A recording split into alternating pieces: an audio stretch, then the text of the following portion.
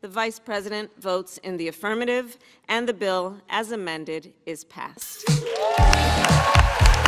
The Inflation Reduction Act, also called the IRA, is the biggest climate bill in U.S. history.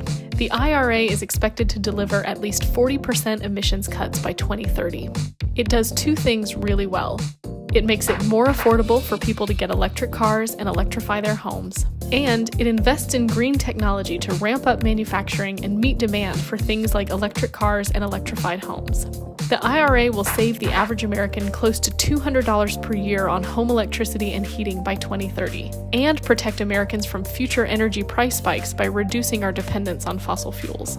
Now is the time to thank your local grassroots climate activists, who insisted for years that Congress address climate change. This is a historic win. But there's more to do to rein in the worst impacts of climate change and restore a healthy climate for our future grandkids. Or your future dog kids, if you're a pet person.